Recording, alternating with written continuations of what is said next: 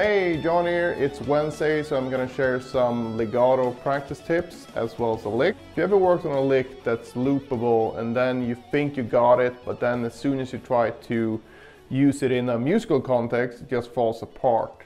This practice technique is for you.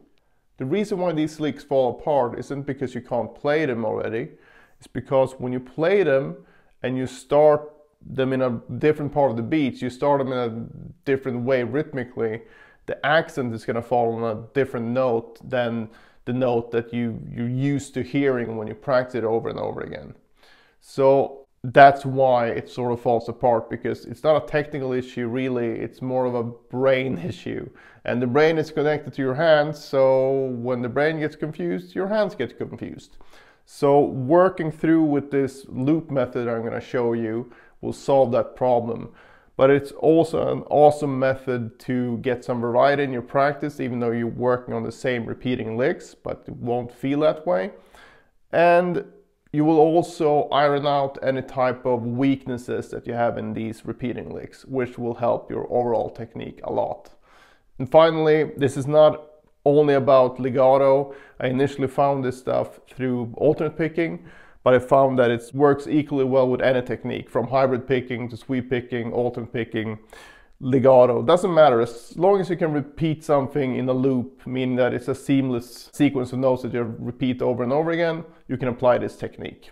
So hope you stick around and see you in the lesson. Before we get started, go and sign up for the mixed lesson pack.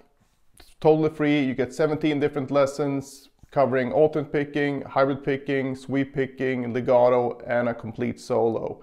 All in full Guitar Pro, MIDI, you have PDFs, you have videos and everything. So just click below and sign up for that. If you want tabs for this one, as well as all the previous lessons, you can go to my Teachable site and sign up for the YouTube lessons.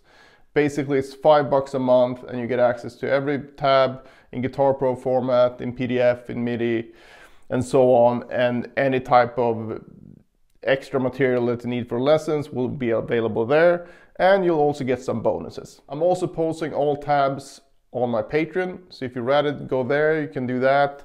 And when you sign up there, you also get access to the huge lesson library containing literally hundreds of different lessons.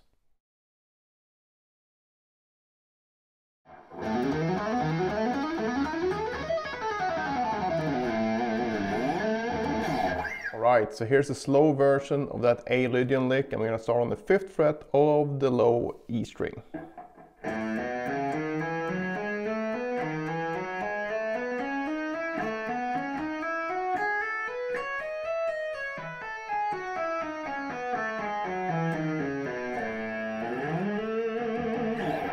So this lick is pretty straightforward, basically based on 2 positions of the A Lydian 3-note per string scale. So we start here and we go up 3 strings at a time. So 3 strings, go back 1. After that, move up to the next position, go up the whole scale. And after you get up to the 5th here, it's going to go back down again. So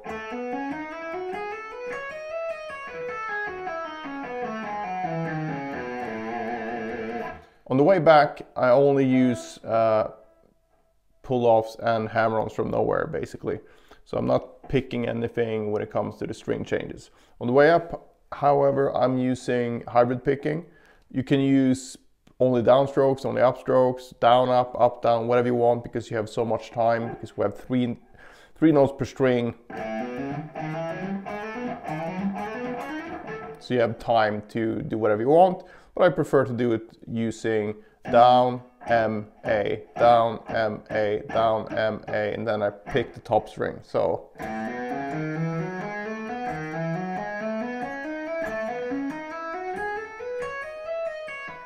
all hammers,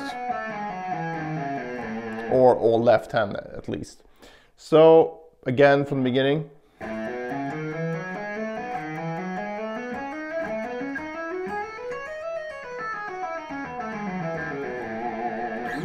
Right, just a quick practice tip here. Whenever I have a long line like this and when I want to practice the whole thing, basically keep it at a low tempo where I don't make any mistakes, but also to sort of relieve the boredom and also get more out of it and make sure to play it in every position of the fretboard. That also gives me some kind of a forward momentum or milestones to look at, because if you only repeat it in the same place over and over again, it's just gonna feel like it takes way longer to get the reps in. But if I can do like, all right, I'm gonna do it twice in each position, I'm gonna get the benefit of visualizing the whole lick in different positions of the scale or the neck, and I also get the benefit of getting the different tensions of the string, so I'm not gonna be stuck at only using it at whatever position I'm practicing it in. So in this case I will start on F, for example, and go up.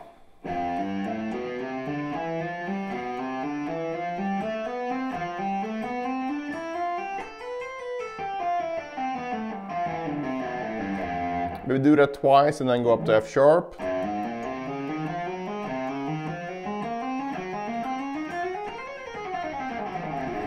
G, G.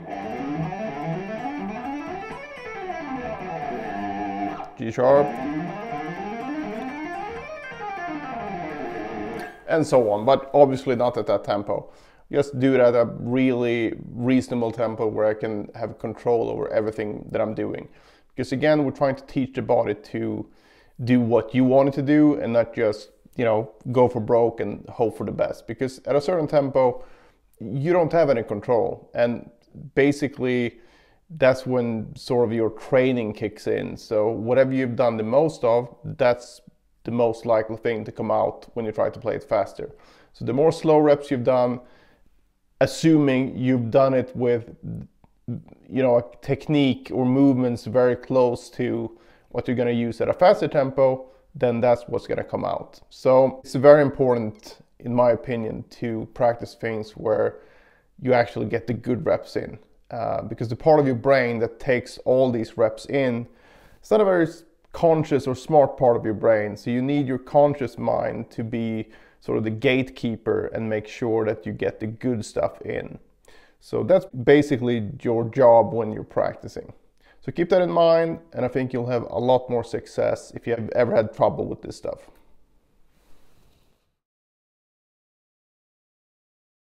Today's practice tip is looping, and looping is something that I sort of discovered for myself, but I'm pretty sure a lot of people have done it already, so I'm not claiming any copyright to this or anything. I just think it's a really good thing to add to your practice arsenal or practice toolbox, and it's really helped me a lot. I initially did this a lot with picking, but it works equally well with any type of technique: sweep picking, hybrid picking, alternate picking, whatever.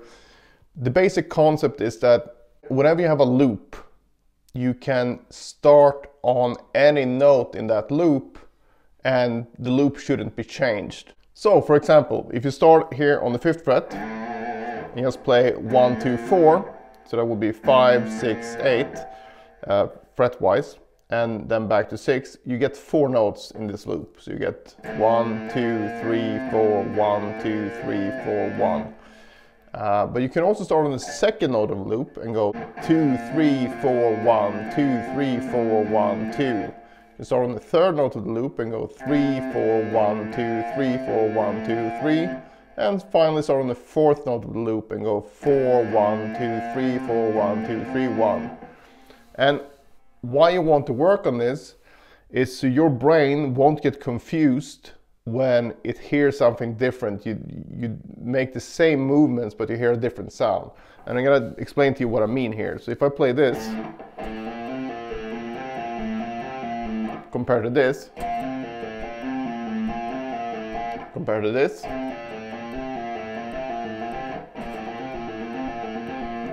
as you probably heard, they all sound a bit different. This is because of the spotlight effect that I talked about in the accents video, where whatever note that falls on the beat will get that spotlight effect where it sticks out a bit more, whether you accented it or not. And why this is so good is that when you do this thing, looping, or accents actually, accents is just a way to get the same effect when you have longer lines that they're not really loopable. But if you have a perfectly loopable thing, it's better to use this method, I think. So basically, whatever note that falls on the beat, you're gonna hear that clearer than the other notes.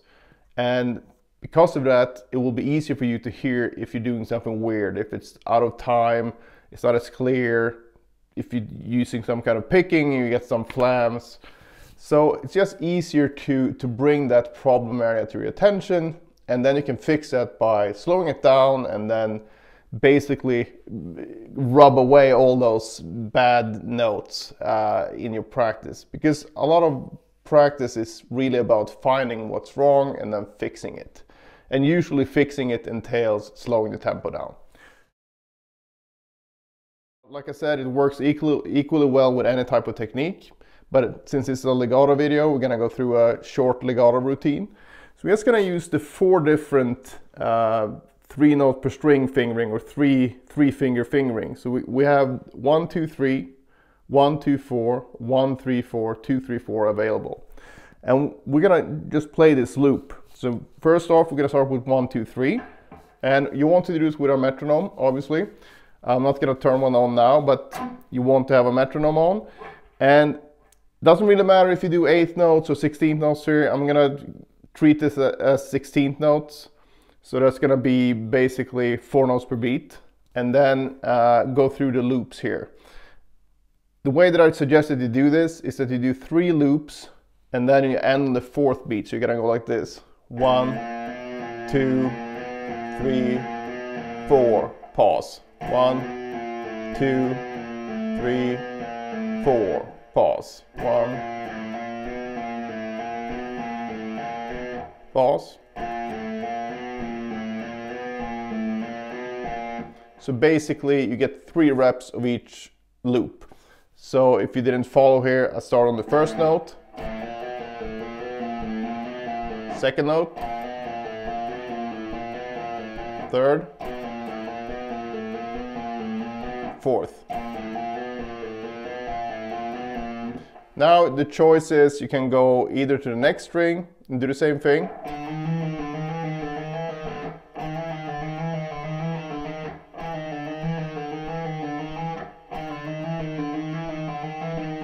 then keep going like that, or you can change to the next subdivision, the next fingering. I suggest that you do all 6 strings or 7 or 8 strings, depending on how many strings you have, with the first fingering. So 1, 2, 3, go through all 4 combinations. Then you repeat that with 1, 2, 4.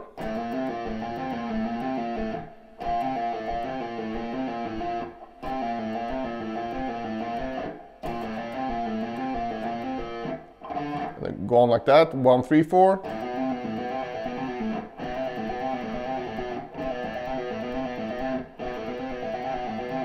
And obviously you don't want to do it that fast. Then 2, 3, 4.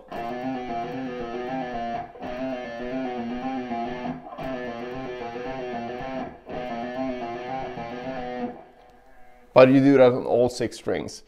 And you want to vary where you do this as well.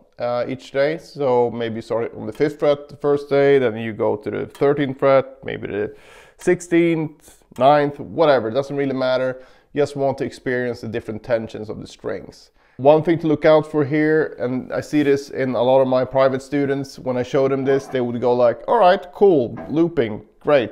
Then they just go like this. If you do 1, 2, 3, they do this first one. Cool, no problem, starting on the 2nd finger, seems very logical. Start on the 3rd finger, and then like, yeah, I'm done now. No, you're not. You start on the 2nd finger again. You're like, what? But I already did that. Yeah, but if you look at it, 1, 2, 3, 4, this finger occurs twice in this 4-note sequence.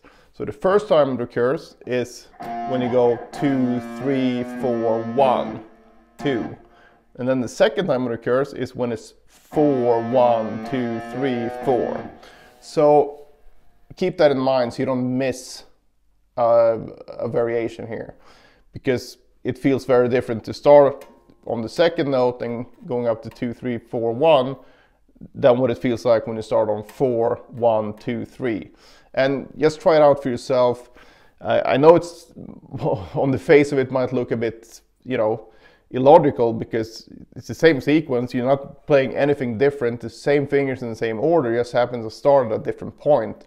But it's the fact that your ear is going to perceive this as a different thing because of the notes, where the notes fall on the strong beat or not. So it can confuse the ear. But if you practice anything that you loop like this, that will really strengthen that technique, and it will also really bring out any type of weakness you have in this particular phrase. But I think this is a good one to start with for this concept, because it's fairly uncomplicated. There's only 4 notes to keep track of, and it's pretty straightforward.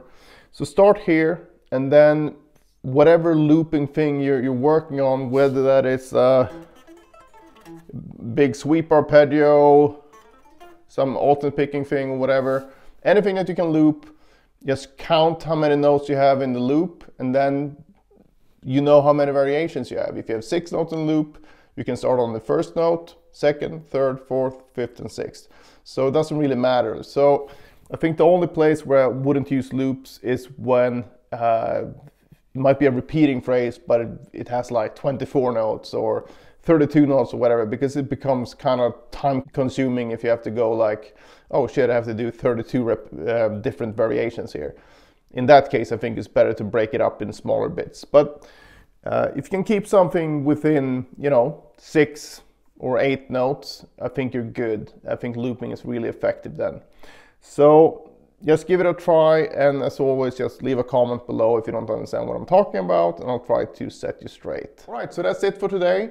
Again, work through this, give it a few days, if not a week or 2, to really get it into your system. And don't just try it out on the legato stuff, try it out on any type of repeating thing. For picking, for example, you can take that classic Paul Gilbert lick and just start on each different note in the shape, and then I think you'll find that this is really helpful for alternate picking, for example. That's where I initially started to work on this stuff, and it's super helpful there. But I also found that it's equally helpful for any type of technique. So it's a fairly simple concept, but it can feel kind of daunting when you start doing it, because you will feel like, why is this not working? What the hell, It can be quite confusing. But the point isn't to get all the variations up to the same speed. It's more about finding the ones that are really bad and making sure that you can get each variation up to a decent speed at least, even though you might always feel more comfortable with 1 or 2 of the variations. So again, don't go for like, oh, it has to be even. It doesn't have to be even, but it's good to find out if there's some variation that you have a really hard time with, and that's the one you should spend even extra time on, because that will improve your overall technique. So it's a really good way to find these hidden problems that you might never find if you just sit there and repeat a repeating lick in the same way every time. So really take your time with this one. It's one of my favorite practice techniques.